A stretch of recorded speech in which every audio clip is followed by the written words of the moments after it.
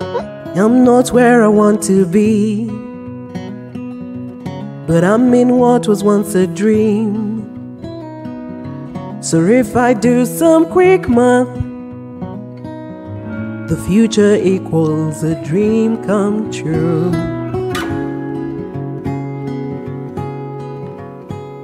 Since 1992, In All Honesty, a podcast by OLAVEORAWO. Hello, welcome to another episode of the In All Honesty podcast. My fabulous name is OLAVEORAWO, and as you know, we are shooting this episode at the Trio Media Studios in Lavington, Nairobi, Kenya. And I keep telling you to come here. The rates are good. It's a good space. You have equipment. If you're a beginner podcaster, it's a very, very cozy space, and you love having your projects done here. So yes, do come to Trio Media Studios and tell them the Shori for In All Honesty told you to come. But with that said, today on the podcast, we have failures. So we were to discuss teachers, basically experiences of children born to teachers and preachers, which is pastor, teacher. We know people who are struggling to grow up, and then there were us, which is not easy. So before we get into the discussion, let's give it a chance for everyone to introduce themselves as they'd like to be known. Hi, everyone. I'm super excited to be back here. Yeah, my name is Agnes, and I am a music executive and a meme distributor, and yeah, just vibes. Thank you for coming once again, Agie. We really appreciate. And Emmanuel. So hi guys, my name is Emmanuel. I'm a chef. Mm-hmm. I'm also a client service executive at the moment, and I love memes too. I was born and raised pastor's kid, so we'll talk more about that. Yeah. Yes, we'll talk about that. And Agie, for you it was? Yeah, I'm a teacher's child. Me, I'm a teacher's child as well. So we have someone in studio who's incognito. You want to introduce yourself? No, to me. Yeah, definitely. For me, I'll be identifying as Frank, which is, I feel, should be neutral in terms of gender as well as identity. For me, I am both a teacher's child as well as a pastor's kid. So I prefer to think of it as double trouble. Yes, it is. Where? I got a response from someone who also has a teacher and a pastor for parents. But anyway, we'll get to it. So as usual, I usually put out a prompt on my socials, and I ask people to share their stories or their opinions about the topic at hand. And we did get responses, and I'm going to read... I don't know if we'll get through all of them, but hopefully we can. I'll read through them, and there'll be our talking points. If it triggers anything, just tell me. If anything comes to mind, then we can just talk about it. So I can start with the short responses. And on Instagram, I asked, how was life with a preacher or teacher parent, and what were the traumas? Hi, the first person here said, the ghetto. I meet people whose only memory of me is how teacher, that is my mom, would beat me in school. I don't know if anyone has any. Well, I'm lucky enough I wasn't in the same space with my mom because she's the teacher. So I didn't have that personal experience of her as a teacher. Okay. And you had your dad didn't beat you? No, my dad didn't. My dad actually never caned me. Yeah. Ever since and the only reason I wasn't caned myself is because I didn't sikusumbua kwenda shule like my siblings. So because I accepted school, like they tell me their story of how they took me to kindergarten, and it's like I followed our house help. She used to have a friend who was a teacher in a local kindergarten. So I followed her there. Then I got lost in one of the classes, and yeah. The next day, the teacher just told my mom, please bring her to school. I was very happy to go to school. I loved school. I used to sing. What a wow. Narrate A, E, I, O, U. So basically, Every time my parents tell me how it was raising me in terms of school, they say I was very easy. It was easy. I gave them, because I'm the eldest, I gave them confidence to have more kids, thinking they get a version of me. Surprise, surprise. Yeah, but my father was he was a lecturer. Yeah. He taught civil engineering, masonry, building technology to students at a polytechnic. So I've not met people who say that, oh, your father caned me or something, because at the time, of course, at that age, there was no caning. But I do meet some of his students. All right, from the way you described your dad, I didn't even think he's capable of caning, because Agie has been here before anyway. And for me, I was being beaten more than the other kids. So if like someone does a mistake, when you do a mistake, it's like you're beaten twice. So, but it wasn't like bad, because I remember there was another classmate whose parent was a teacher as well, and it was war. It was mob justice whenever he did something wrong, and that's the memory of him that I have. And I tried to look for him online, because I don't keep in touch with people, and I can't even remember his name. So I was just trying to figure out if I can get him, but I didn't. Of course, I won't say his name, but if you watch my podcast and you know we shared a class, you can contact me. Your dad used to teach Kiswahili. That's what I remember. Someone else said, watu huwa wana expect I am him in word, knowledge and conduct and even perception. Kwanza, I avoid people that know me as my dad's son and not me as a person. Does anyone have experience with that? Yeah. I thought so. I think, first of all, I'm Emmanuel. Being born and being named a religious name, there's already so much expectations. So in my parents' mind, they had mapped out my whole life. So this boy growing up ataanza shule on Sundays, atakuwa Sunday school. When you grow up, you'll be a Sunday school teacher. You go study, become a pastor. That's what they have in mind. So wait, they wanted you to become a pastor?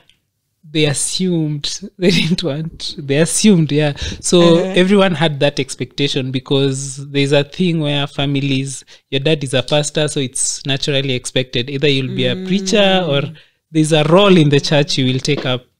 So everyone, when they see you, it's like, mtoto wa pastor nani. So how are you? How are your studies? They start preaching to you. It's exhausting. And do you feel like people come to you like they would to your... Is it your dad who's the pastor? Yeah, I think everyone was assuming you are religious. You guys are miracle workers. You guys are the entire family. Yes. So if your dad is a preacher, even sometimes you go somewhere and you're the one automatically selected to pray. No one has ever asked me if I know how to pray. Everyone assumes, huyu anajua kuomba, huyu anajua kupreach. There's a time I was asked to preach. I'm like, hey, hold on. Hey, in Sunday school, I'm like, yeah, but your dad is a pastor. I'm like, okay. It is genetic. Yeah, this is not the monarchy, but okay. So do you feel like right now you really try to avoid people who know you as... 90%, yes. Yeah, I would guess so. Yeah. Frank? I made a deliberate decision that throughout high school, all the way to campus, no one knew I was a pastor's kid. So my life was... Because the moment they know there's an expectation, you have to be religious, you have to be in the CU, which I was, but obviously there's politics involved in any institution, including the CU. So for my school, the one that I was my CU chaplain, there was a bit of an issue when it came to leadership, because they wanted to get me into a position, but the girl who was there was like, no, I deserve it more. So out of pity, they gave it to her. I was like, nah, it doesn't really make much of a difference. I've done this so many times, you take it. But no, I never deliberately told them that I was a pastor's kid. That's so even in school, they didn't like... Even right now, no one knows I am a pastor's kid unless you were with me when I was a child. Oh, okay. What a wow. That's a dream. That's what I was trying to create for myself, because A peaceful pressure life. as a child was already enough. Because I remember one Sunday when we were having our service early in the morning, right after setup, because our setup used to start at like 6:30 in the morning. So you wake up at 5, not even dressing up, just picking up instruments, setting up, washing the church, and then just waiting during those prayer moments. There's even a photo of it, of a preacher who was a guest preacher, came in and prayed and said I would become a pastor. Got torn up from that, because every other person in my life has been coming in like, you will be a pastor. I'm like, no, the hell I'm not. No. So we kept denying. Kama ni Historia Jonah, we may end up there. If not, I am definitely not going through that path. Okay. Where? So it was true. You guys are traumatized. Yeah. We learned our mistakes, which was being born into something we didn't choose. Yeah. Okay. Hey, the next person here says, yo, never even thought of this. Tell me why I am a whole pastor now. And then the next person said, so here, no one did you didn't end up as a teacher? I cannot teach for even to save my life. I over explain things. I always imagine they don't understand me, so I always over explain. You try to. Because of that, I just don't think I would thrive as a teacher. Okay. Fun fact, when I was watching 100 Humans on Netflix, it's a social experiment.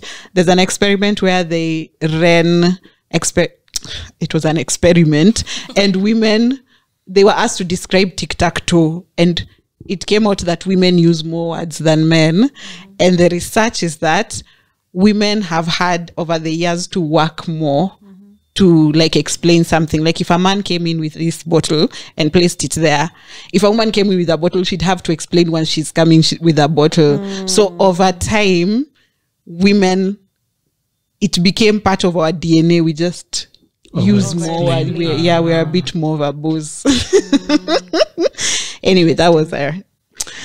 I digress. Someone else says, my dad is a pastor and my mom is a teacher. Wait,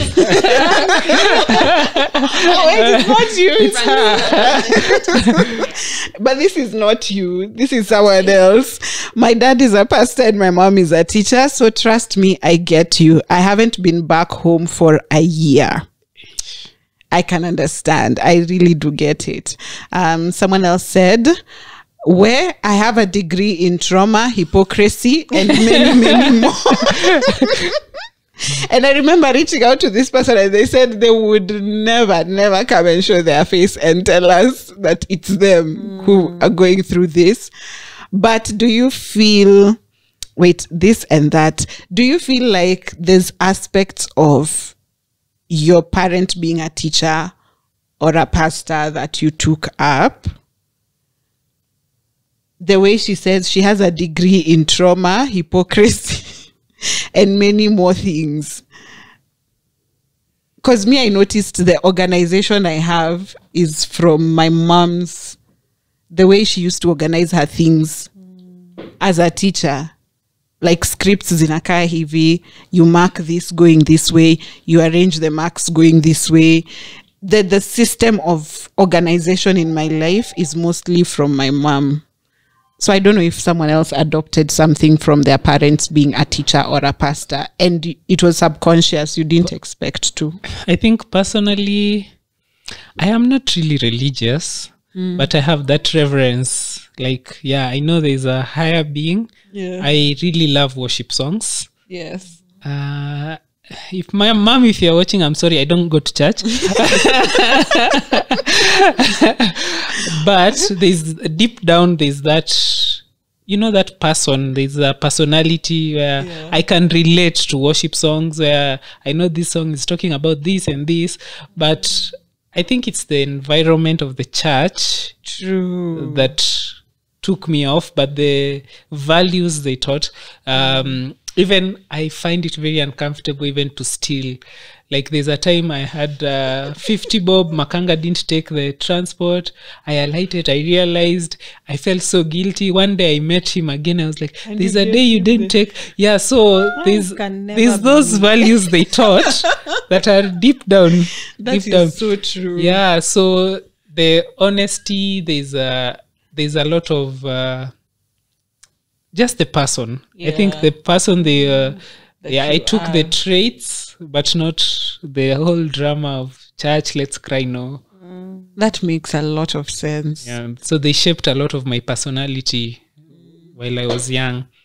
I can actually relate to, because my mom was like a strict Christian. She's not a pastor, but they held positions in church.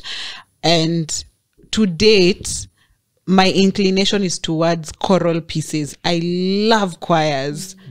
And I can't explain why. When I'm listening to music, so sometimes I'd share music and people are like, Kwani level uliokoka? Imagine it's just music. Yeah. Frank, do you have anything? Come to think of it, I may be one of those people who failed at being Christians, because I have a friend who's also a pastor's kid. Then right now they've been pastors for like 3 years. But for them, I don't know what got them to think that was a good idea, but thank God they're doing it. I picked up the good habits, the really special ones to me, because organizing, of course, the teacher aspect, the preaching bit, well, it assisted towards becoming a public speaker, of which I did several pieces. So my confidence with crowds was good. Yeah. So I took the traits, went with them. I just didn't carry the whole culture, just as Emmanuel. That's true. It teaches you a lot of things. Yeah, I think even the public confidence, because I've never had issues with facing people. Public Oh, that yeah. The only thing is now I hate being famous. So I hate when people know you, when too many people know you in a place. It was like, oh God. You know, when you're in church, all eyes are on you. So like, mtoto wa pastor. So how you walk, how you dress. So all that during childhood, when you grow up, you tend to, I'd say, no, to wanna be a celebrity. Yeah. Well, we hope this podcast blows. Now you are let me read, I think the last few I've got here. I would do a mistake at school, get beaten by my mom, the teacher, then get punished some more back at home. I know. Yeah. I think I saw that was partly because at school the teacher is required to be like, your child is supposed to be good enough to be an example to the rest. Yes. So aside from you having the pressure, they also have the pressure. If the child is not performing, they're like, how can you teach all these other children if your own is too much for you?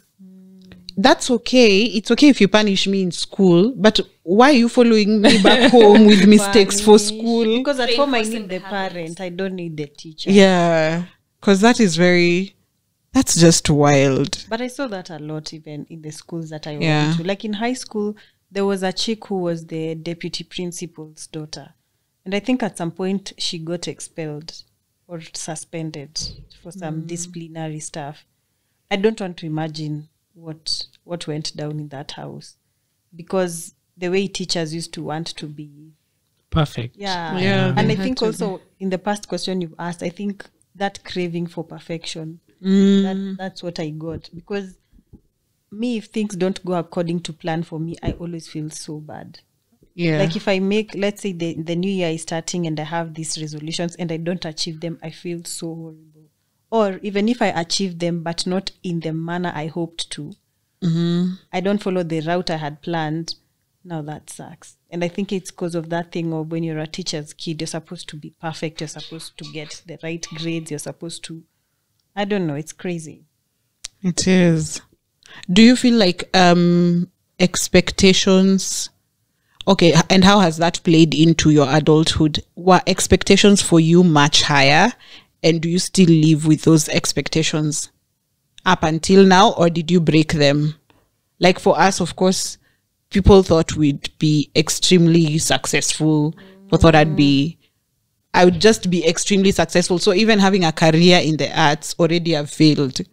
So it's considered fake. Yeah, so I was set to be to be big, to be known, to have careers that flourished and made money. And yeah, I don't know if that is something for... I think my dad had a lot of expectations for me. And I started saying I'll be a chef since I was 7 years old. And he always shut down that conversation. Like, he wasn't even giving it a year.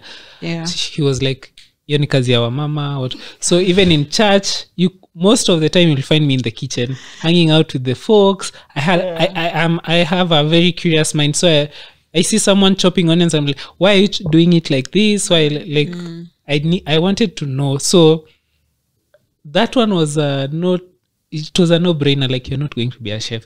And then one day he was hosting guys from the church, of course. No one else came home. And then that day, I did a whole budget. I did a menu. I did a budget, what to buy and everything. And the event was like, it wasn't an event. But yeah, everyone was like, "What? You're the one who did all this?" I'm like, yeah.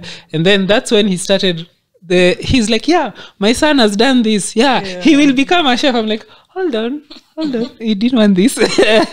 So tables flipped. Yeah. So I think people always have expectations until even the chef story. There was a chef in church who bought a car. Yeah, that's when people started respecting that profession, because they were like, kupika tu. So that was the turning point. That's when people started seeing, hey, this can be a respectable job. Yeah. So the expectations were you will be a preacher and all that and all. So when you're talking about being a chef, no one is listening. And then something happens and they realized, hiya. So now he was so proud. He used to brag, my son will become a chef. So right now, are you sort of in good terms? Like, you don't feel the undertone of you are a failure? Personally, no. I think no. Personally, I am always that person. You have your expectation, that's on you. This is mine. So I rate myself based on my expectations. So I know a lot of people had expectations. Mi nilikuwa chopi, by the way. I was a chopi. Everyone was like, huyu atapita, aone amepita, ataenda accounts. So everyone had those, I'll pick those top careers. Even when I was signing up in campus, so I went to Italy, did an interview, and then I went to Technical University. So I'm applying, and these people are looking at my results. They're like, uko sure you want to do this? I'm like, yes. You don't want to do engineering or what? I'm like, no, this is what I want to do. So everyone had that, but me, this is what I decided. And yeah, so I mean, yours is the dream. Because I am out here struggling. In fact, I keep telling you, I still get sent job applications, job openings. Yeah, people still do. Yeah, people still do. People consider me jobless. Some people consider me jobless. Yeah, true. And I'm earning more than them. But yeah, you're not talking about it as your issue. You're like, that's you. That's you. That's not me. That's you. Yeah. And I feel that's very admirable, considering the levels of people pleasing we got into being a teacher's kid personally. Because I remember, because for me in school, I wasn't a choppy, but I wasn't dumb. I was very average. I was a solid B-C child. I was solid. I'm sure of. I won't fail, but I won't pass either. And I felt the need to overcompensate now with other things. Now I need to, when they need someone to go speak, when they need someone to present, I needed to excel in those things to compensate for my mom being embarrassed about my grades. And now looking back, I was a smart child. I wasn't dumb. Like, things were getting through my head. I just couldn't. Maybe you'll find it's a particular subject that's extremely difficult, that's now pulling everything else. But it was just, now I got into people pleasing, where I felt like I needed to excel in so many other things to just compensate for that shortcoming in now class. I don't know if that's a thing you had. You're making sense. Actually, me, career-wise, when I finished Form 4, I knew I always wanted to work in entertainment, music, work with artists, since I was like... It's okay. Oh, I knew I wanted to work in entertainment since I was like 15, 14. Yeah. So now when I finished Form 4, you know, when you're now applying for what you're going to study in campus. So I was qualified to go to campus through those days they used to call it JAB. Oh, they've changed. They've changed. What is the name? I'm forgetting it. But they've changed. So now you see JAB, you used to apply for the courses you want. Then I think there was a fee you pay, like 500 bob. Then you select the university you want to go to. Then they'll mail you now the calling letter from the uni. Yes. So my dad at the time wanted me to do pharmacy. He just saw me as a pharmacist. And honestly, even that B plane I got on chemistry, it was a miracle. You know, it was a miracle. I did not like chemistry. I did not like math. And I knew, and there was no course for people who want to be music execs. So I had to find something that would lead me to that path. Because even I knew the organizations I wanted to work for. Me, oh, I had wow. that. And I ended up working for them. Funny thing. But now my dad was like, you do pharmacy. He was talking to me to get into KMTC. Him and the sister were trying to convince me. So I'm telling them, no, I don't want to do pharmacy. Maybe something else. Because I loved biology. I really did. But now I'm asking them, is there a course that doesn't have a lot of math and chem? I'm willing to, because now you see when you're a teacher's kid, you feel this urge to please them. But when I went now to apply for JAB, I did it behind his back, number one. I applied and I made sure that the letter goes to him, the calling letter. And let me tell you, Maina, the day the calling letter came in for me to go and study all hell broke loose. Well, that man was breathing fire. I remember him calling now his fellow lecturer friends, asking them, what the hell is this? Who will employ her? Is it? And I know he really wanted me to do pharmacy. And that was the very first time in my life that I rebelled. Because I had always been the good child. I went to school. I studied hard. I did everything that was asked of me. By the book, by my parents, by my teachers. You know, my dad used to set a good example for your siblings. I did that, you know. But now, this time now when I rebelled, I think it was so shocking to him because he was like, Agie, you're not like this. What's is not wrong? you. Yeah, this is not you. But in hindsight, I'm really glad I did what I wanted because as much as he sent me to university, Shingo Upande and all that, it paid off. Sometimes in moments when my career is not working out, I remember, I should have done pharmacy. I'm so grateful that I chose my own path. And because of that, he didn't impose his wishes on my siblings. I literally made things easier for them. Because now my sister, who follows me, wanted to be a chef. So now how she wanted to do that, my dad was very supportive. Was open to it, yeah. Because he realized now you cannot force them to do what you want. They are no longer kids. Yeah. You are the guinea pig. Literally. So you are Thank you on their behalf again. And I think she'll come back next week for firstborns. And Frank, expectations? I think I ended up adapting could be a good or a bad character where I'm over understanding. Because on one hand, I'd always find a reason why something has to be justified. Taking her situation, for instance, and also Emmanuel's situation, ideally, in as much as they were leaders in their own capacities, holding positions, they also are still humans. Because my parents, yes, both of them have those positions, the TK and the PK part, and all they want to see is something that conforms to what the society wants. If they send you to school, they want you to be a certain thing because that one has shown the most security. Yeah. I was supposed to, this was the plan. If I get an A, we're becoming a doctor. If I get a B, we're going to journalism. If it's a C, we'll study law. If we get D, E's, and to jeshi, because you need security. You need to find a job that is secure and permanent in the long run, because they think of it like, what if I wasn't here? Would you be able to stay and sustain yourself? Because I don't want you to be alone when I'm not around and you're suffering. That would really hurt their heart. So yeah, mine was ending up becoming over understanding, and I carried it everywhere. So in as whatever career I chose, which was for data analytics, bruh, so that thing is hard, trying to code and shit, and then trying to even get opportunities, and they require to have like a 5-year experience. I'm like, bro, I'm just 20 something. Oh, and the job got adjusted to COOPS with a very funny spelling. COOPS. COOPS, KUCCPS, that's what I was looking for. Yeah. You don't know? You're revealing your age. I left school like, I'm so glad when you said you actually rebelled, because I actually rebelled going to campus as well. They had, my parents had set it all out. If you know the layout of Eldoret, the place, I was either to go to dentistry school, which I could walk to that school, or go to now law school annex. There, matatu was 10 shillings. 10 shillings. I remember those maths.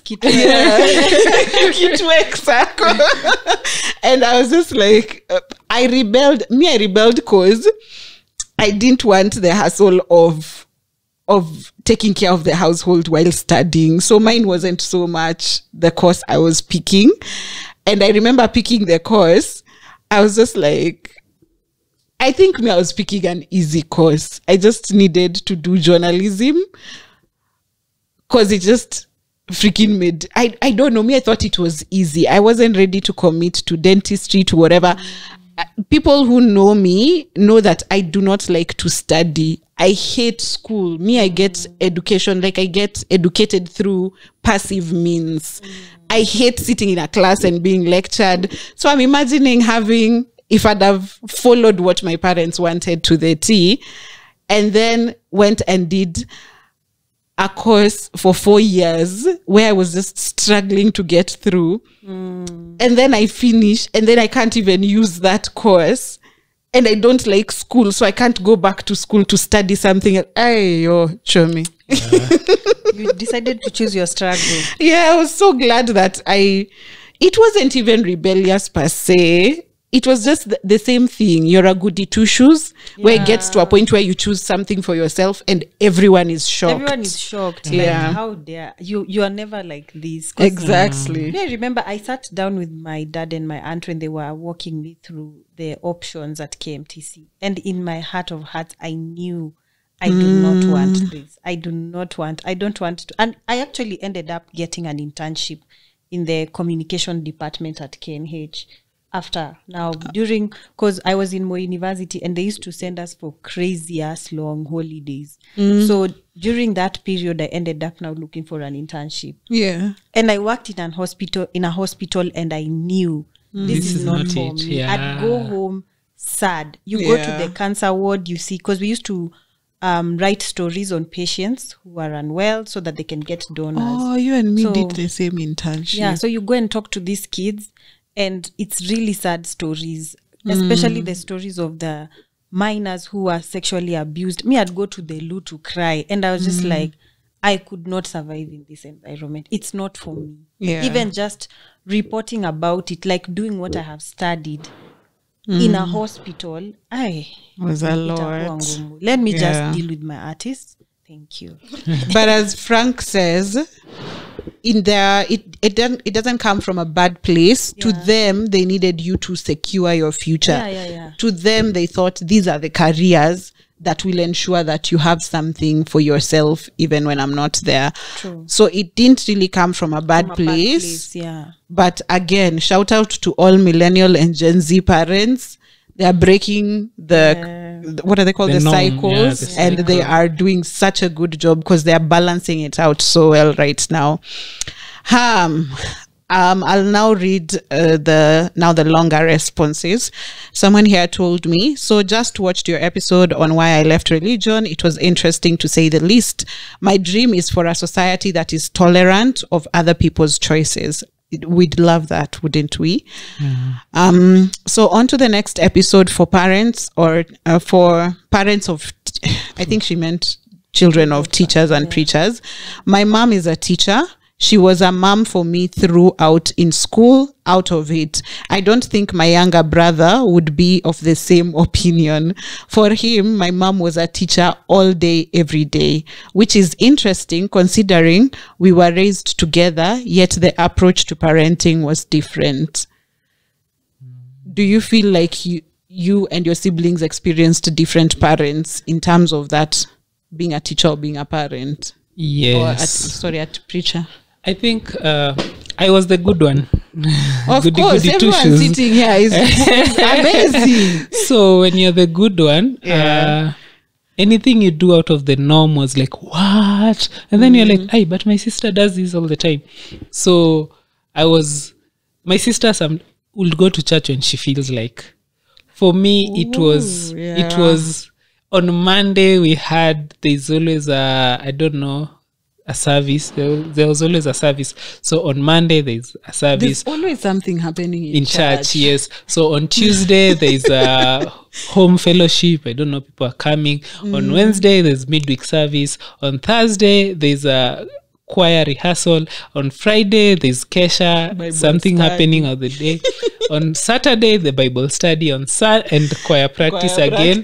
And then on Sunday the church itself. After church there's something, like there was always something Monday to Sunday, and I was always the one everyone was expecting I will show up. Either I will come and help in arranging or something.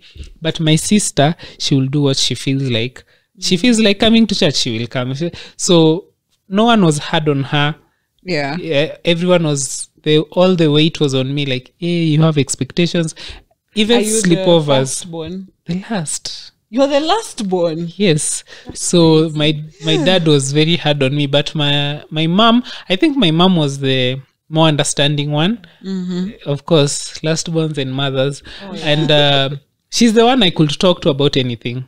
But my dad built that wall. I think she was more free with my sister because my sister was very vocal, like, yo, I don't want this, So yeah, even as we grew older, my sister started drinking. I'm not. So one day we snuck out with her, and she used me to say that we snuck and went to a Kesha. So we were like, oh, if it was a Kesha, it's okay. But it's not a Kesha. We went, she was drinking. Liar. And then, I didn't know how to lie. So my mom called me Kando, asking me to tell her the stories. So I'm telling her the stories. We went to a party. There was alcohol. You went somewhere where there's alcohol. Like literally, even there's a time we used to live in Kaloleni.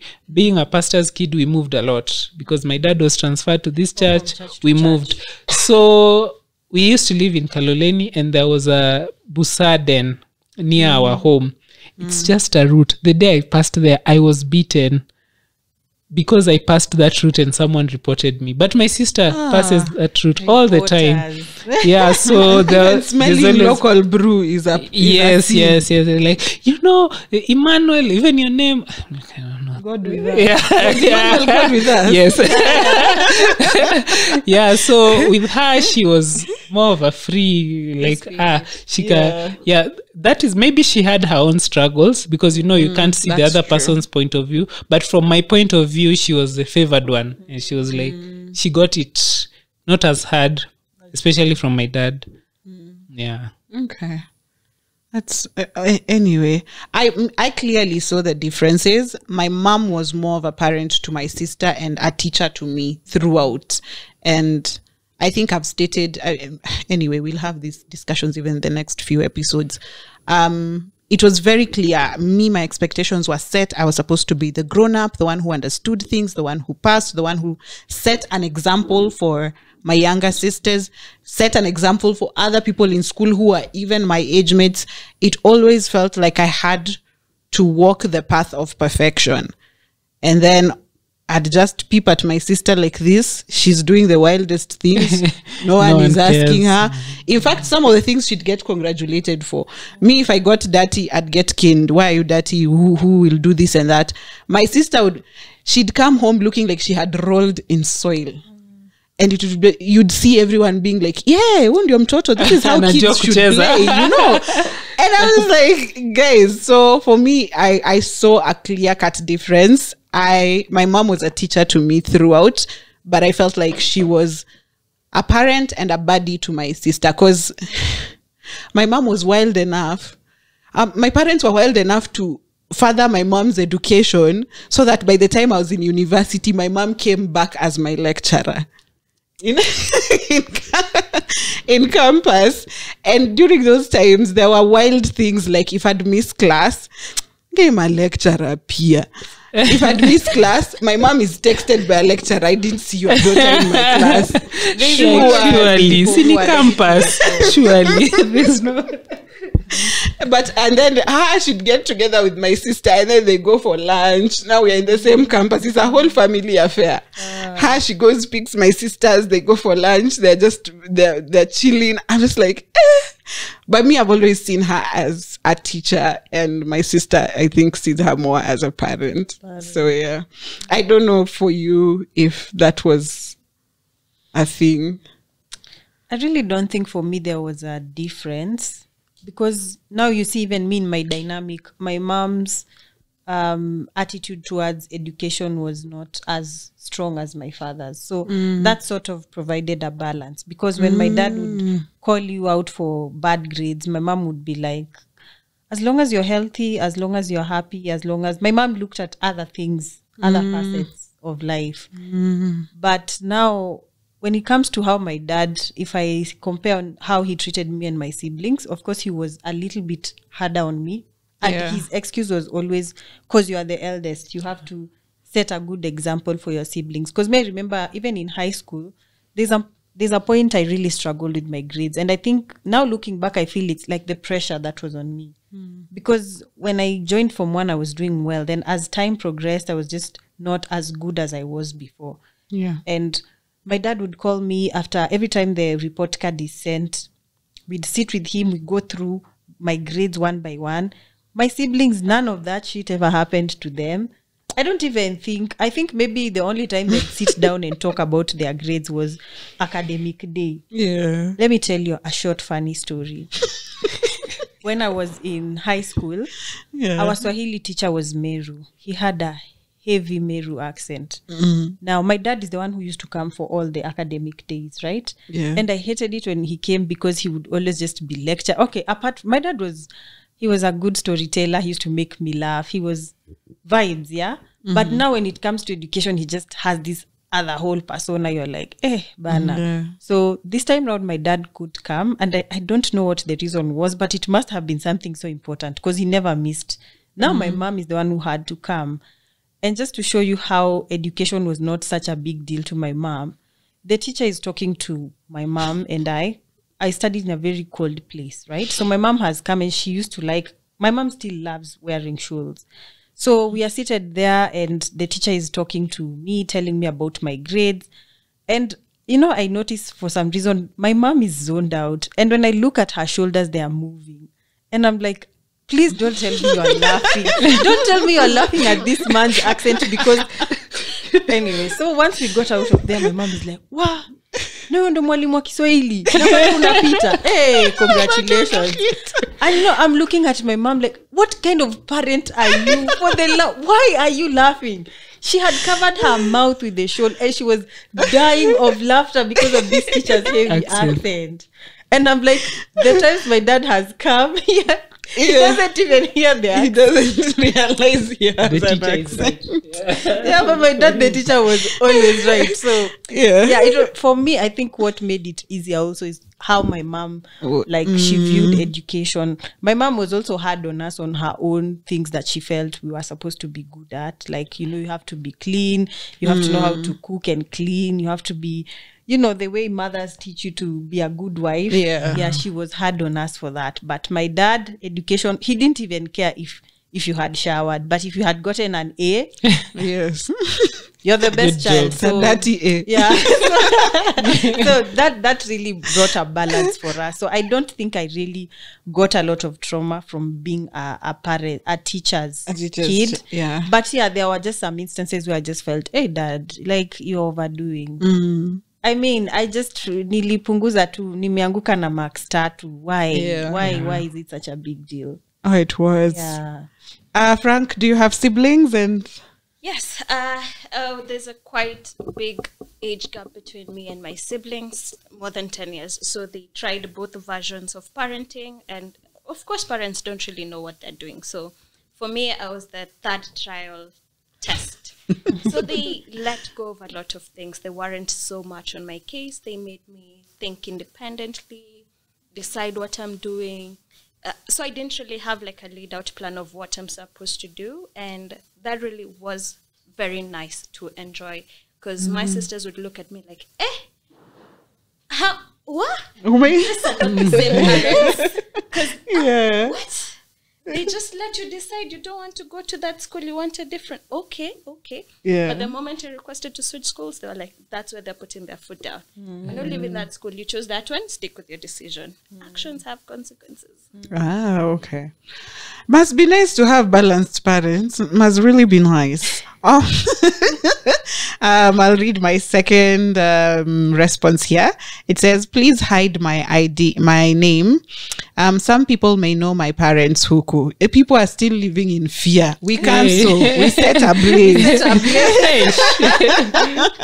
My dad is a pastor and my mom is a teacher. Muko wengi. Yeah. A session for just Yeah. Double trouble. We call it double trouble episode. Oh, double trouble anonymous. Tutawafanyia. Msiogope. My dad is a pastor and my mom is a teacher, and growing up was very hard. At least my dad was a bit modernized, if I can put it that way, but my mom, I never got to see the difference between school and home, because kote lazima ningesoma and books were not my thing. And worst part was my elder sister was a bookworm and a genius. Na mimi, wacha tu. When my sister got married last year, December, I moved out and I've not been home since. And home is not even that far, but I just don't feel like. I show up once in a while, but never spent the night. I dropped out of campus and actually got a very good job with an NGO, but my parents have no idea. They think niko long holiday. Wangejua haki naeza wekwa kwa maombi na viboko kozwe. nice courage. We'll start with Frank, who relates the most. There was something, just go back a few sentences. I've never gone home. Is that it? Just above that, like 2 lines before that. I never get to see the difference between school and home because kote lazima ningesoma. That one 100% relating, because my dad was so serious. He's the pastor, but no, we literally had a room designated for studying. So while others are watching news and having their dinner, umasoma leo? Ingia kwa room, no usome. So they would lock the door, leave me with my books and tell me to study. There's a study table, all the books I'm supposed to read that day. I would put them up and sleep on the table. So the moment they walk in and see my sleepy face, they're like, umasoma? Then they do like a quick quiz of what is You've studied. So I had to memorize. I got so good at capturing the moment and then just sleeping it off because please don't make me What? Yeah, and not... Hey, yo. She also had a sibling who was really good, so that set pace for like her. Yeah, my sister is very smart. Okay, she's slow at learning, but when she does, she keeps it. Yeah. I'm fast at learning, but really slow at keeping it. So I could learn something right now. Short memory is very good. Long-term memory, that's what I feel. So for her, she ended up being really good at what she does. Right now, she's doing pretty good. And with the next part about... I think it's just a trauma response where we want to be as far away as from the source of trauma as possible. Because the first thing I did after I got a relatively stable job was move out. Running away as far as possible. I wasn't even that far. I was also like pretty close. So I was only popping in for food and going back to my place. Kasi COVID, I would still be out of the house, but COVID made me come back. I'm still trying to get out. Well, maybe with the economy of a son from Sugoi, We'll put you in the prayers. It's gonna be a while. It might be a while. And she also said she has a good job that the parents still don't know about. Aside from having that pressure of people always knowing your business, I'm so incognito. People from upcountry call to say, hey, by the way, how's Nani doing? So what does she do today? Will we be drinking soda anytime soon? Referring to like either a marriage proposal or a graduation something. Because even my graduation was low-key. My own family didn't know. I went with my gown, took my paper and went home. I didn't want no big headlights. I've had headlights my whole life. For this one moment, let me have my win in silence. So yeah, I get that. Okay. So for you guys, do you feel like there's things you had to do that you cannot tell your family? Yeah, I think for me it's Nico job. Please don't ask more. What do you do? I work in the hotel industry. I think that's enough for. Okay. We parted ways with my dad some time ago. That's a whole other story. But I think my mom knows I work. She doesn't know. Every time I lose a job, I'm like, hey, I've lost my job. But the details, like, so this is what I do Monday to Friday. And no. Yeah. So, yeah, I think that's, I don't think there's I'm not like him or her where I want to go away from them. Yeah. It's just I like my independence. I think there was always a rule in the family where my dad used to say, I don't know whether he was serious or not, that when you hit 18, you need to start thinking of how you will be independent, which that one was stuck in my brain. So the moment I hit 18, I've always been uncomfortable being home. Okay. So yeah, being independent, it's not an act of rebellion for me. It's more of my independence. It's just you. It's just me deciding. And then choosing. I love the fact that I can choose. If I feel like going to church, I can go. But not like I have to. Yeah. And like, memes for yeah. Sorry to interrupt. Nani President Kingston. Yeah,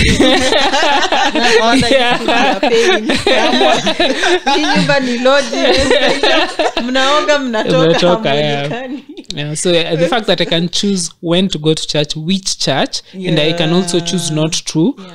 I think it's not really an act of rebellion, but it's just me. I tend to avoid the churches I used to go with my folks because the whole drama, and I think people at church don't understand separation. They don't grasp it easily. So every time you meet someone, how is mom? So this and this and this. How is dad? I don't know. Like, what, you don't talk? I'm like, no, I don't know. Yeah, and then they're like, yeah, but we will pray for you. I'm like, okay. So yeah, so every time you meet someone who knows your parents, there's always that. Yeah. The trick is to say they are fine. How is Agie? They are fine. I don't know how to How's Emmanuel? He's fine. Because you've not gotten news that this person is dead or sick. So they are fine. You've not lied. I think the honesty bit was really engraved. Every time someone said, I don't know. How is it? I don't know. We don't talk. We can't launder money with you. Like, so. Yeah. Frank, you wanted to say something? Yes, I have a feeling it's a chick because for me, for chicks, it's not expected that you move out at all. Like, let your husband come and pick you up. Because I moved out at 21 and they were like, what? Because my sisters moved out in their late 20s, like close to 30. And it was either marriage or they had a job somewhere else that required them to move. So moving at 21 was an abomination of some sort. Yeah, that I would get. For me also, my sister, I don't know about my brother. He's a bit way older. But my sister did things by the book. And so by the time I was coming along, and I'm not a rebellious person. I'm just, I think I'm silently tough-headed. If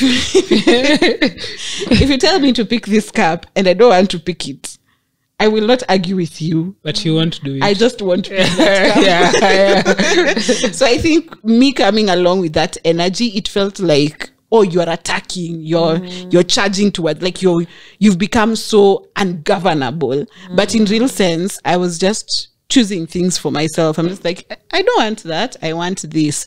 But considering having probably a sister who's done things by the book, that sets like the standards way high for me. And I'm thinking I'm not even problematic. I'm just, these are things that people would do normally.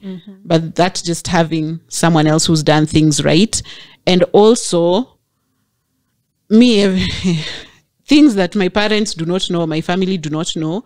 I don't know whether it was the being a black sheep or the expectations for being a teacher's kid being so high that I just stopped updating people on anything I do. So to me, when we say there's something you're doing your family is not aware of, me, it's my entire life. It's this podcast, it's my career, it's the house I've moved into. No one knows what I'm doing at any particular point in my life. Yeah. So I don't know whether that was as that result, but I know it's because sometimes that expectation is set on you so much that if I were to move out of this studio to another studio, my mother would come and tell me, why are you moving to another studio? You know, that what other happened? Studio is more expensive. But me, I take that as negativity. Yeah. Anything that is not supporting what I'm doing, I consider it negative. And so maybe that's the energy I'm trying to keep away. And for me, that your advice, I've had advice all my life. I've had how to be and how to like take my life, my whole life, that right now I don't want anyone telling me what to do. So if I have to move houses and the first question my dad will ask is, why are you moving from that neighborhood? Immediately I feel attacked and I feel like I don't want that. So it's an unhealthy thing to have that I will work on, but I know that's where it stems from. Question for you. Yeah. Do you feel like you've been exposed to them long enough to know what to tell them when they start asking questions?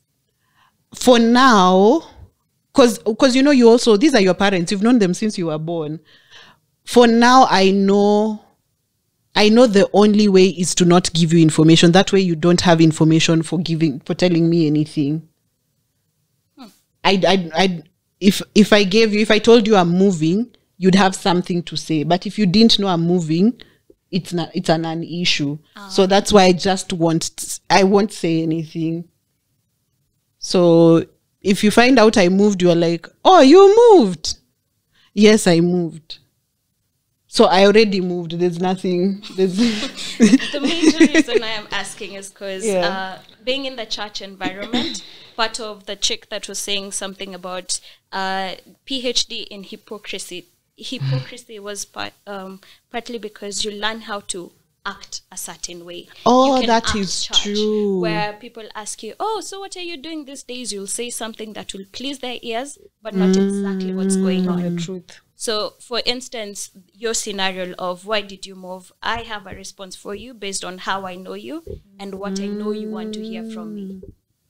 Oh, that is so true. Yeah. If it was Emmanuel, hey, honesty, yo. Yeah, that is so true. Yeah. I think that's most of us. You filter what you share. Or rather, you live two completely different lives. Because me, I'd go out and drink and come back home sober and cook for that family. And set food on the table and wash dishes. And no one knows I'm fucking drunk. It's all about how you word it. You went out with friends. That's all they know. Yes, it's no, true. I didn't go. They didn't know where I was. So I had to drink during the day. So I can't drink at night. So I have to drink during the day. And I have to come back and serve all the things that I do in this house. I have to come back and do all those things. And then, like, on Sunday, you'll call me and you're like, oh, umerudi. And I'll just tell you, nimerudi. But sijarudi kutoka church, you don't know where I'm from. So you literally live a double life. It's hectic. How many trigger? How many affect? You wanted to say something? No, I'm just fascinated by that dual life that I've had some interactions with preachers' kids, and I've seen that like it's like they have I don't even know what it is. It's like two different people. Yeah. And because most of them, they'll be my friend, that friend that they can be free with. Now you see the other side. Then you see them in front of now the people who they're supposed to look perfect in front of. And you're like, bruv, yo, what's up? Because it's even difficult to introduce your friends to your family. Because people know me as two very different people. If you showed my family the Olive TikTok, they don't know who you are talking about. Yeah. This is an upright girl who wakes up in the morning, dresses nicely, goes and works hard. She doesn't joke around with people. She's very stern. So you literally have multiple personalities, which is psychotic. Okay. Now you see me in my upbringing. My parents were not very religious. And sometimes I'd feel like, hey, why are we not? You know, you hang out with other kids, you hear what their moms are doing, what their dads are doing. You're like, us, our family is chill. Yes, we used to go to church every Sunday. But what I used to look forward to Sundays, because after church, my dad would take us out. And he always knew the best joints to go to. He'd take alcohol in front of us. So, and we didn't feel that. You see the way, I don't know, I feel like pastors' kids, it's deprived from you. So the minute you get it, you want to. I think the most I did as a child was just to, you know, the curiosity of, okay, how does beer taste? You just taste it and you're like, yeah, it's not nice. You leave it. But there was no that thing for, if you are caught, it's the dire worst consequences. thing ever. Yeah, so I sometimes really sympathize with, because I know one, and that person has shown me two different sides of themselves. I'm always like, are you? I feel like. Are you okay? Do you need therapy? None of us is okay. That is established. I feel like we've not spoken for some people, because I know pastors' kids who've completely rebelled, and for them it was rebellion for, I'm doing this just to hurt you. It's out of spite. So some went into alcoholism. I know someone who just like went into tattooing and piercings, and it's out of spite. Like, I'm just doing this to get back at my parents. So there's that lot of people who I know exist. Just know you are seen. You're not in studio today. We hear you. But we know your stories and feel very much seen.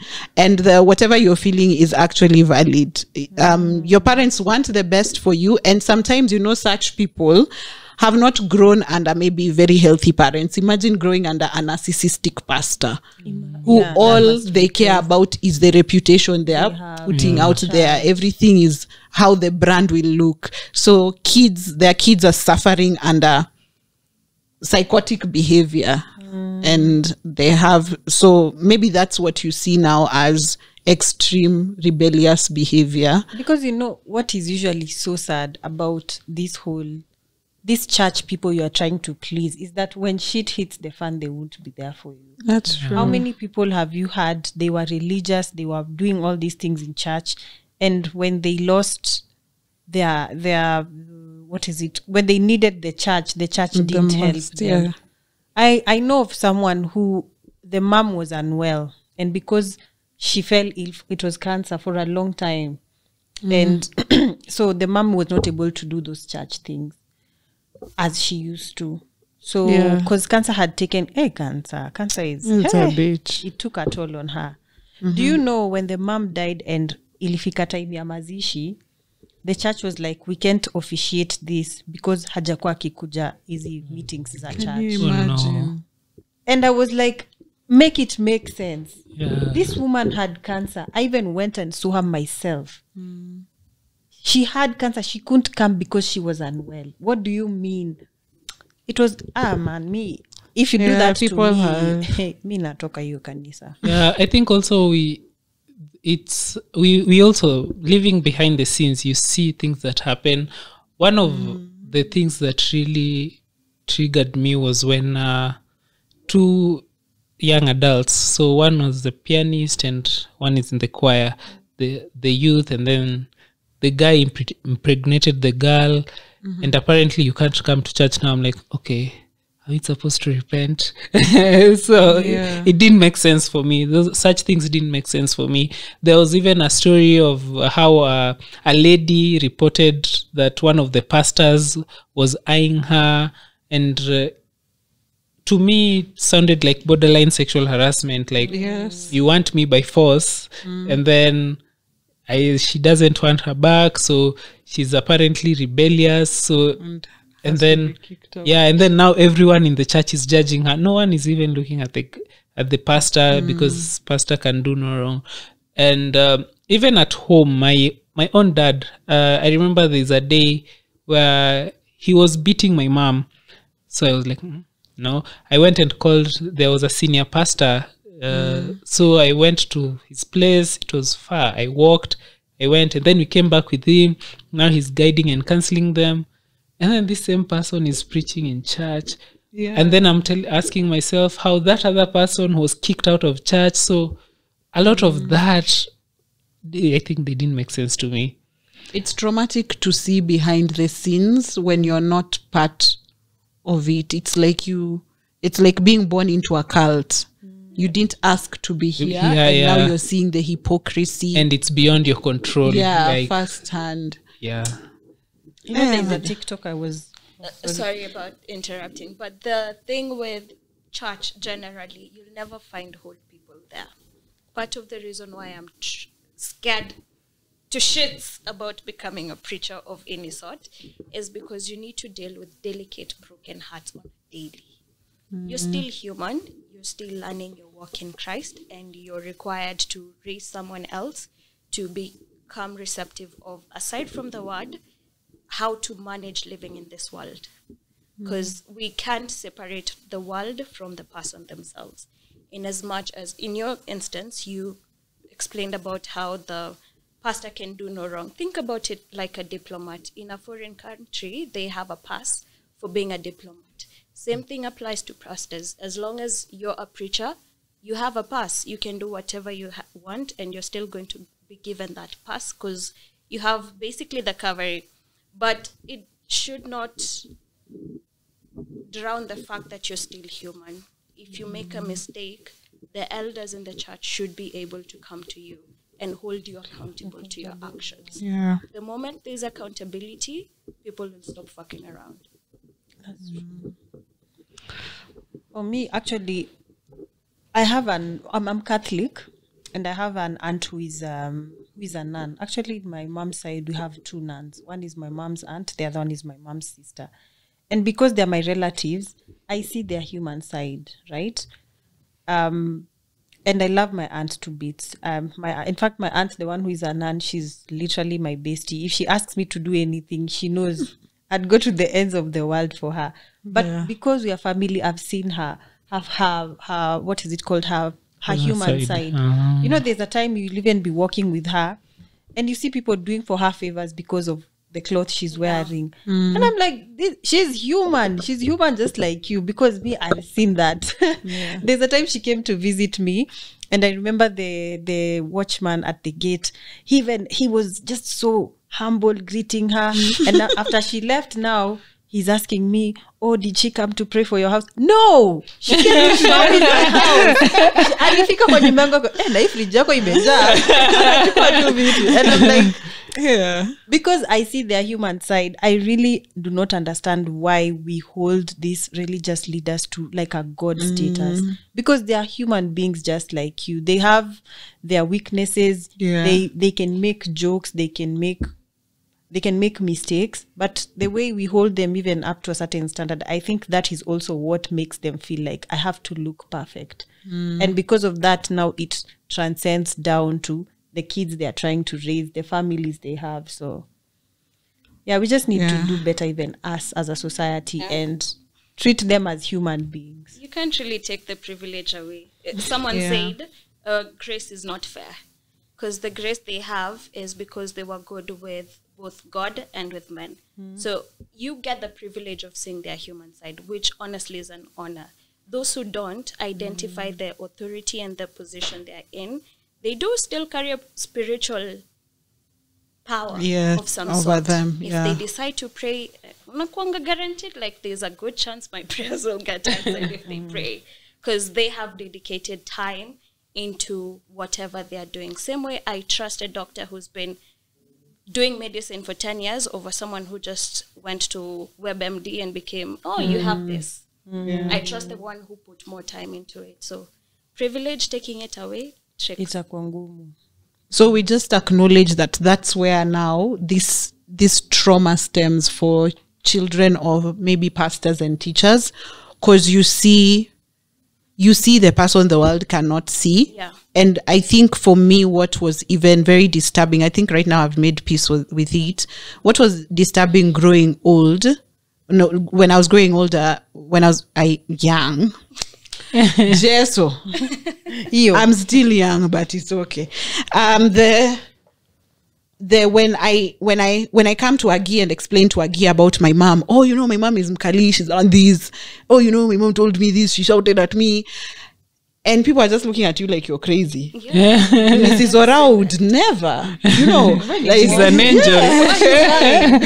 This one woman, why you are lying? In fact, we know you are rebellious. See, you have tattoo. You are lying. Yeah. So you can imagine living like that. A child who sees everyone. They know if I go to the church and say, this man is a sexual predator, no one in that church will believe that child. And she knows, she's seen her father do these things. So I can imagine the trauma of just being in it. To me, it feels like maybe you see how when you get into entertainment and you're taken into Hollywood, those things Cat Williams was talking about, where you're the sober one and you're seeing the culticism, and no one will believe you outside. No one will believe you. Now that even you've mentioned entertainment, I've just been so fascinated. When I was like little, looking up to these music execs in Hollywood, and now seeing the stories coming up about them, I'm like, what do you mean this guy is a predator? I looked up to him. He's the one who made us know so and so this. He was a dope A&R. I want to be that dope. So it's sad. I can imagine what PKs. Wait, so it became hard for you to accept that they were really that good and also that bad? Yeah, it's really hard, especially because I was very invested in the entertainment. I knew, as I've gotten older, I've gotten tired of following up what's happening. But I used to research, and I know, okay, this artist was discovered by so and so at this, and those are the things we used to see in movies. So I used to think being an A&R, you'll go to a certain restaurant and then there's this singer who is singing and then they have such good talent. And then because you have to just say, you know what, see me after this, I'm going to sign you up. You hook them up with a good deal. And then you become part of their success story, and then on to the next. But you get into the business and you see, these only stories are just never meet your heroes. Because me, when I've not healed from R. Kelly, R. Kelly broke me, because I was just like, you can't be doing this. You cannot. Man, your songs have taken people through dark times, storm is over, man. Storm. When you sing, when you open your mouth, the world moves, the hills quiver. What do you mean you are a sexual predator? Like, what do you mean, sir?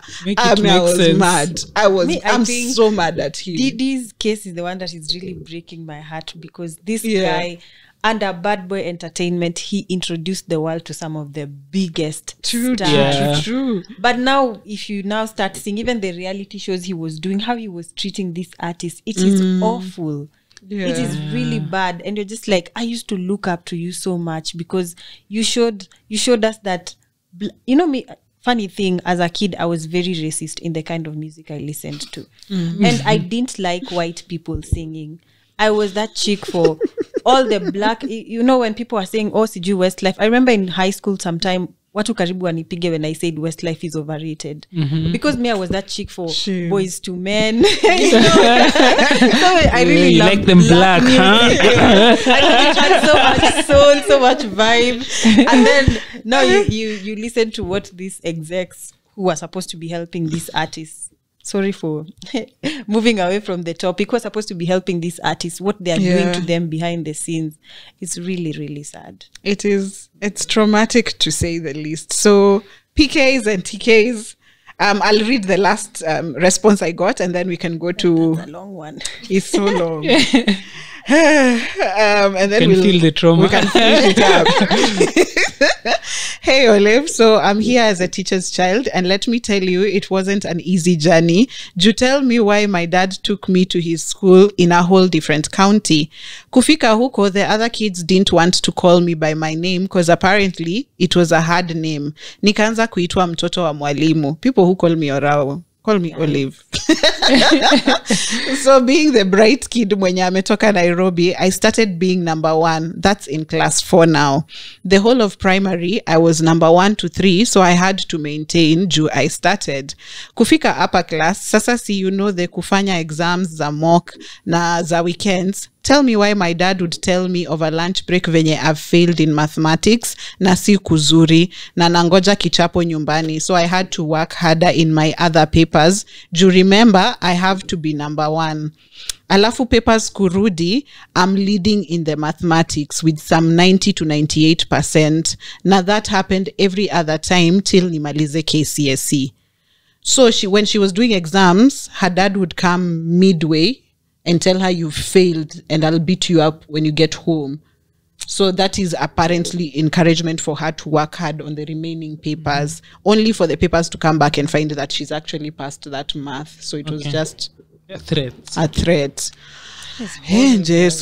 And I passed. The problem comes in when I'm now being the parent to my sister. So my dad has evolved. He's no longer the strict parent. He's no longer the strict parent, the one Mimi nili grow up with.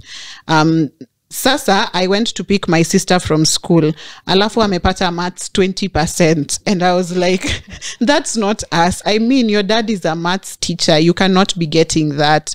And I've been coaching her, Ju. She's supposed to be getting better. But now I'm finding out that we have different capabilities. Now that's why the pressure being applied to us is different. But I'm learning that now. We are different. Times are changing. Na kuchapwa kuwa number 1 is no longer a thing. Mwalimu wa math. Mwalimu wa math. I have an almost similar story. So I went to high school and then I moved to a school where my dad went to. And then the teachers happened to know my dad. My dad was always top of the class. And then one day, everyone failed a maths paper, but I'm the only one who was beaten because I am smart but lazy. So the teachers were like, we ni mwerevu lakini we ni mzembe. So everyone failed. Actually, we had 030. You know how some exams you're like, hey, what's happening?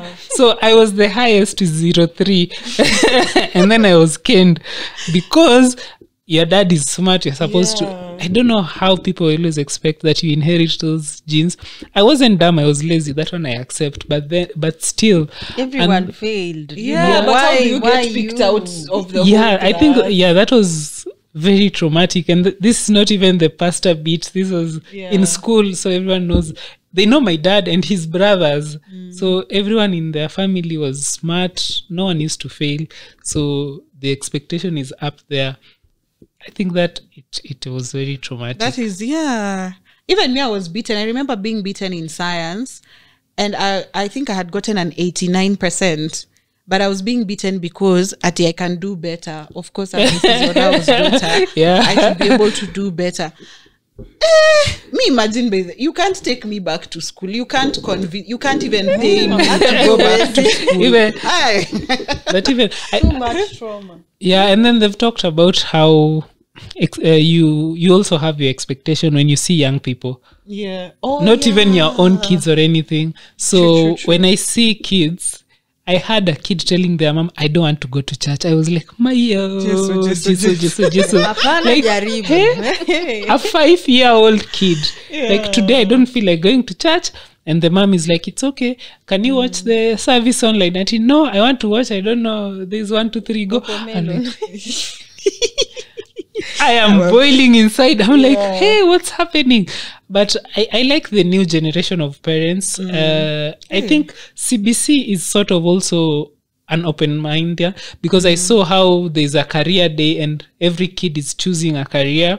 Even if you don't become that, nice. I saw kids who went to school as chefs. I saw kids who went to school as pastors. I'm like, wow. So I'd like to meet them in a couple of years. Yeah, I me too. Yeah, so I think the new generation of kids are teaching people like, hey, listen, this is you, this is me. Yeah, so even the parents, the Gen Z parents, I admire them.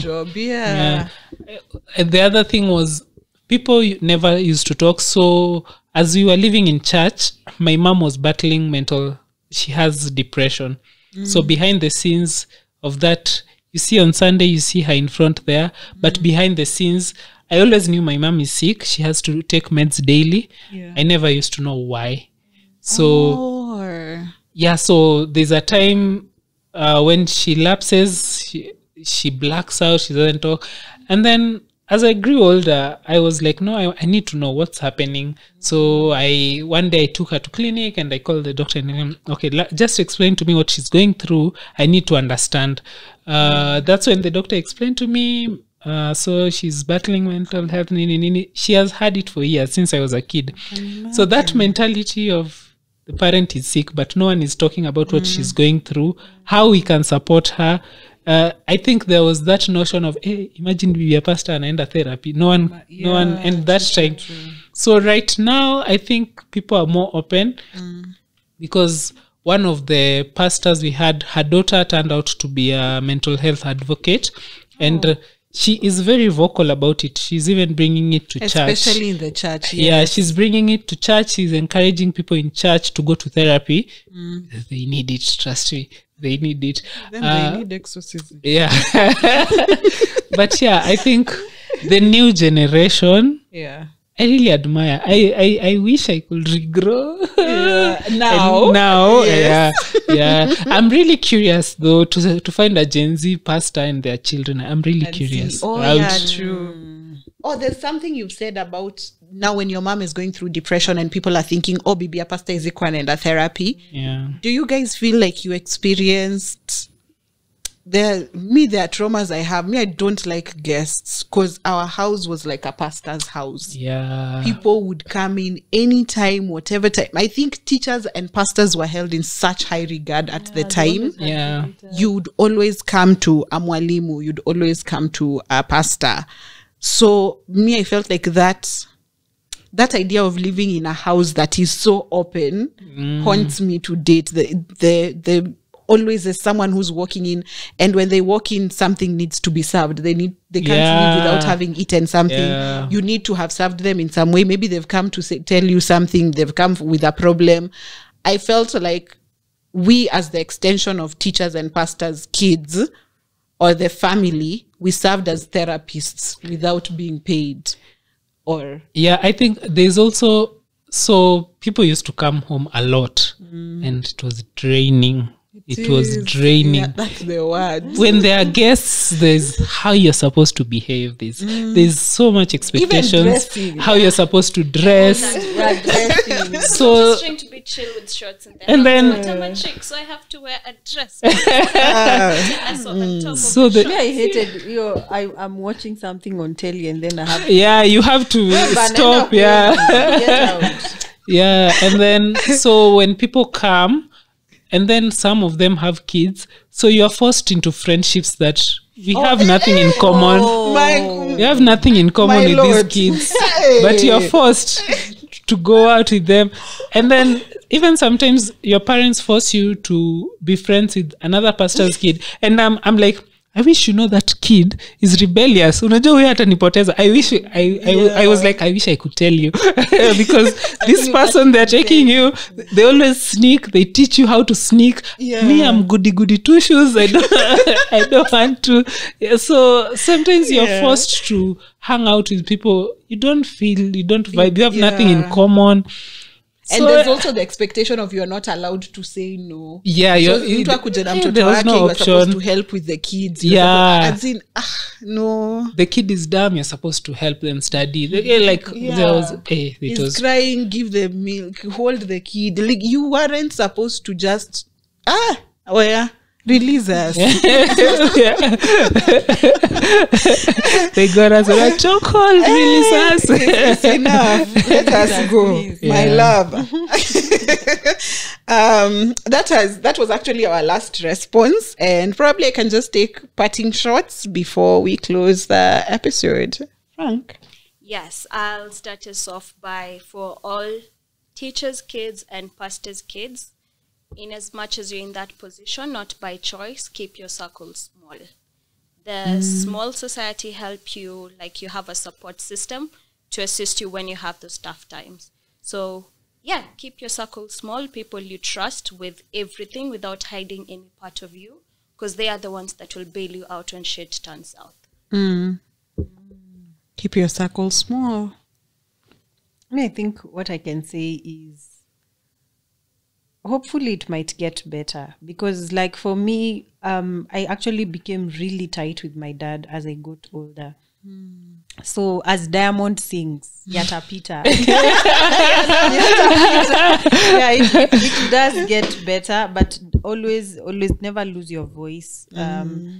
Just be ready to speak what you stand for. Don't always be taken by the wave. Yeah. But hopefully things will get better, because as you get older, you realize that your parents are human beings. They're also trying to figure out that parenting shit. May I always give my parents grace, because I literally was their first child. They didn't know what to do, and I looked easy to raise, and then my siblings came, and then they showed them shege. Leona dust. Yeah, yatapita, and just stand firm on your beliefs. Yeah. Yeah, I think there's pros and cons. Yeah. I think you can pick. I was taught to be a loving person. I was taught to be a good person. Yeah. Keep that. I'm one of those people who would, if I were ever to raise kids, I would raise them very differently. I wouldn't force them into church, first of all. I would teach them about church. I would teach them about what I believe. So this is what I believe. There's a higher being. This is what the Bible says. This is those I can teach them. But forcing them that, hey, your life, you have to have a routine of going to church daily, doing no. I think that's, and then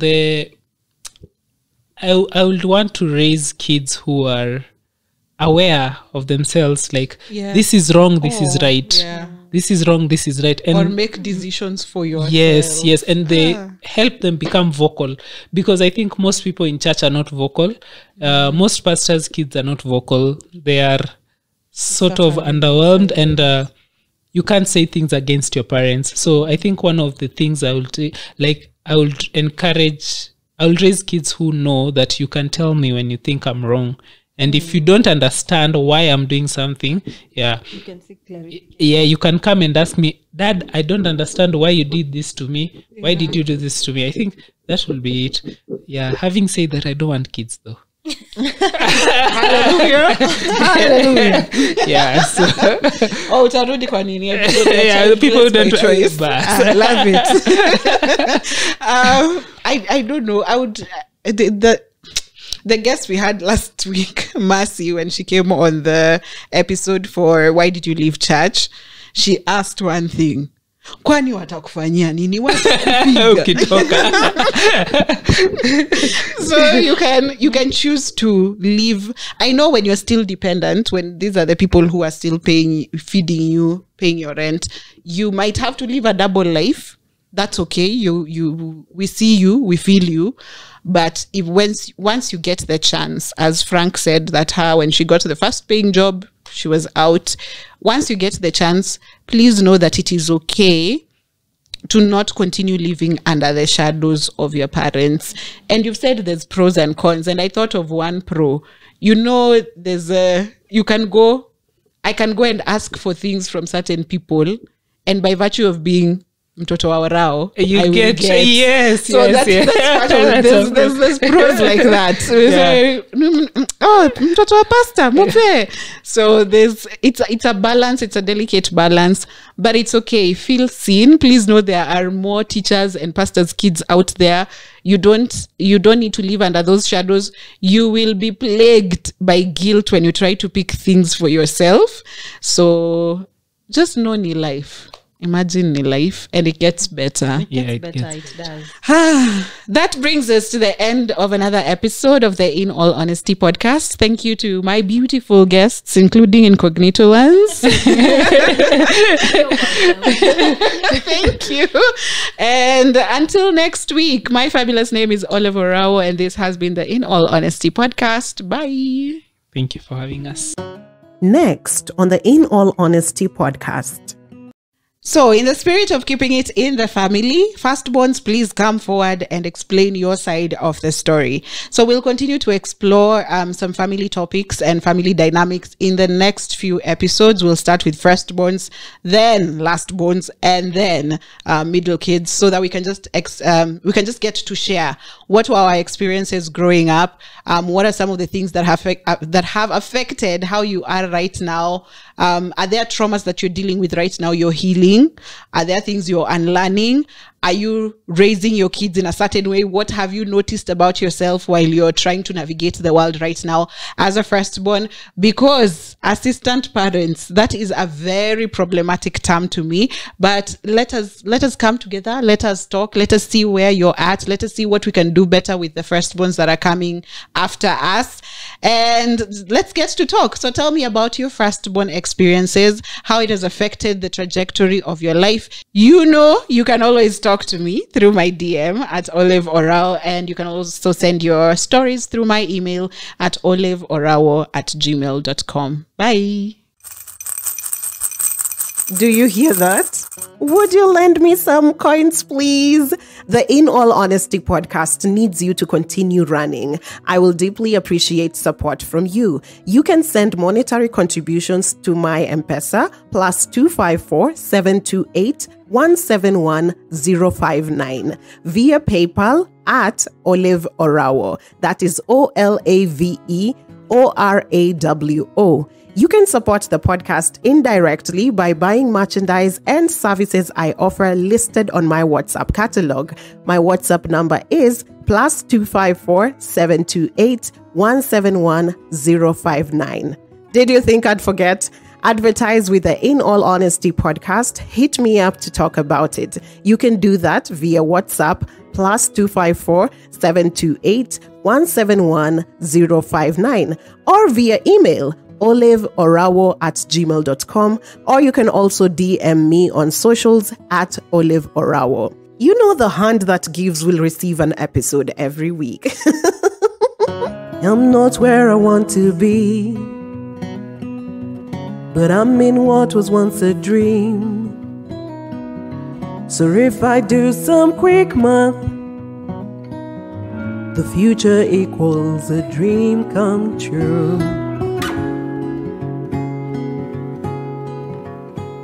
Since 1992, In All Honesty, a podcast by OLAVEORAWO.